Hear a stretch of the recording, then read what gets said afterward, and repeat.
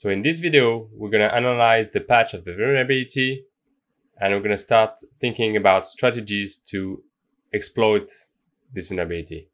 The key points of how this vulnerability works are that some resource manager that is recovering will be unlocked in order to queue a notification structure to userland, basically related to the enlistment.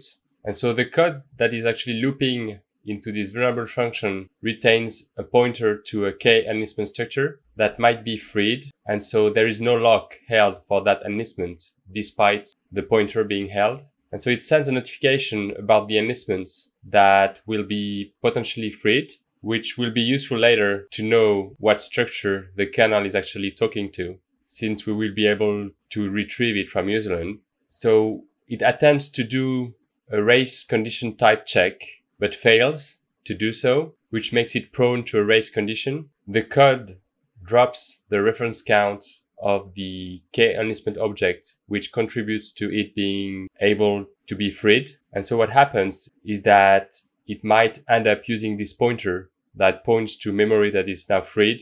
So let's analyze how they patched it.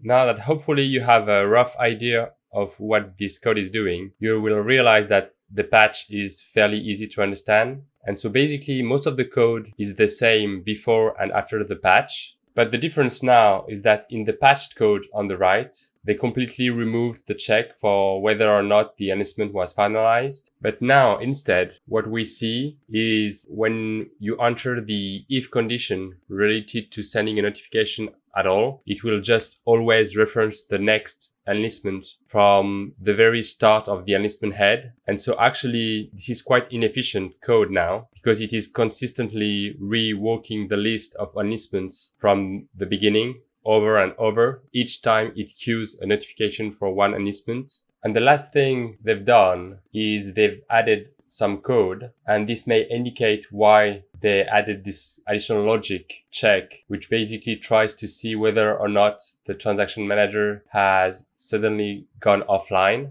And if so, it will just exit the loop in a new way that it never used to do because there was no such code to exit the loop early before. And so one thing that is interesting about this extra check is that before we understood why it was doing this check for the transaction manager being offline, we thought that it may mean that you have to put the transaction manager offline in order to trigger the condition where the enlistment was freed and then trigger the use after free. So it was actually confusing in that sense. So yeah, basically Microsoft entirely removed the racy bad if condition check on the finalized flag that you could abuse to win the race condition and trigger a use after free. So with all of that understanding, I guess it is pretty interesting to see how Kaspersky explained this vulnerability. And the first time we exploited this vulnerability, that is the only information we had in our hand. And so I would advise you to pause this video and just read that slide first before you go further and try to make sense of its contents. So yeah, basically Kaspersky found this 0-day exploited in the wild, which is why this vulnerability got fixed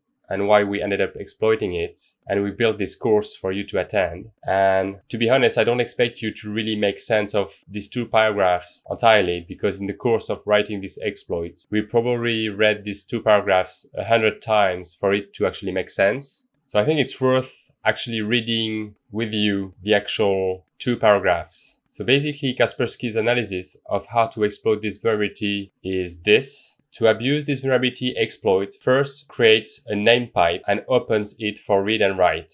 And at that time, we had no idea why the name pipe was created or not. It is just, okay, the exploit does that, so maybe it is interesting. Then it creates a pair of new transaction manager objects, resource manager objects, transaction objects, and creates a big number of enlistment objects for what we will call transaction 2. So when we read that, we didn't know what these objects were and stuff. So this is why we created this little Visual Studio project ourselves in order to play around. We figured we would probably need all of these objects. And once we understood the patch, it made sense why you need a bunch of all enlistment objects, because you're trying to win a race condition while being in this while loop. And the KTM lab you should have done before reaching this video represent this kind of work we did when trying to exploit this vulnerability.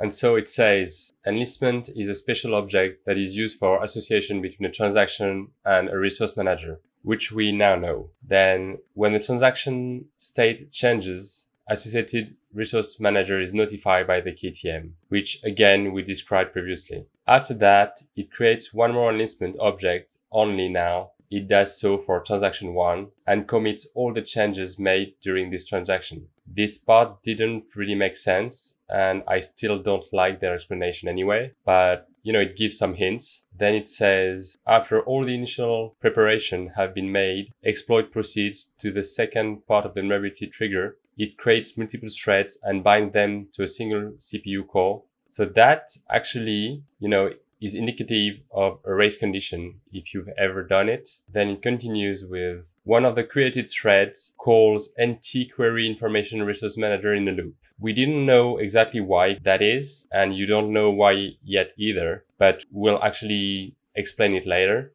While the second thread tries to execute NT recover resource manager once. We know why, because it is trying to race in this while loop in TM recover resource manager. But the vulnerability itself is triggered in the third thread. This thread uses a trick of execution NT query information thread to obtain information on the latest executed syscall for the second thread. This information didn't make any sense to us at first. We didn't know why. Also, this part made us guess that Kaspersky didn't really understand how the exploit worked anyway, because saying that the thread that does that is the one that triggers the vulnerability is kind of misleading and almost wrong. And then it says, successful execution of NT recover resource manager will mean that the race condition has occurred, which is also technically not entirely true. And further execution of write file on previously created name pipe will lead to memory corruption, which is also kind of misleading.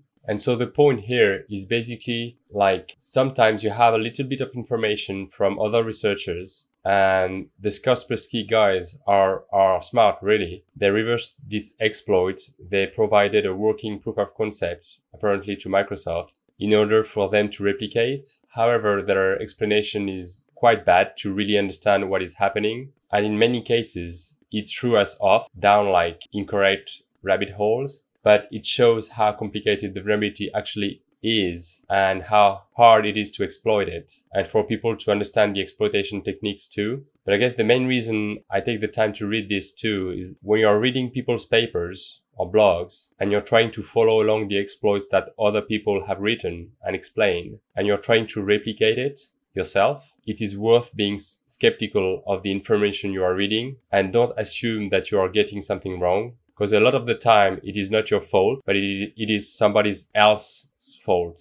So now that we have read the vague explanation of Kaspersky of the vulnerability, and we have a good understanding of the vulnerability, we can get an idea on approximately how we would approach exploiting it and what we would need to do. So the idea is that after the check for the finalized flag has occurred, we want to free that enlistment, which means we need to know what enlistment we want to free, which is something we would add to our checklist of things to figure out. And then before the code is able to log the resource manager's mutex, our plan would be to somehow replace what used to be the enlistment memory with data that we control, so that basically the next same RM flink pointer will be controlled by us.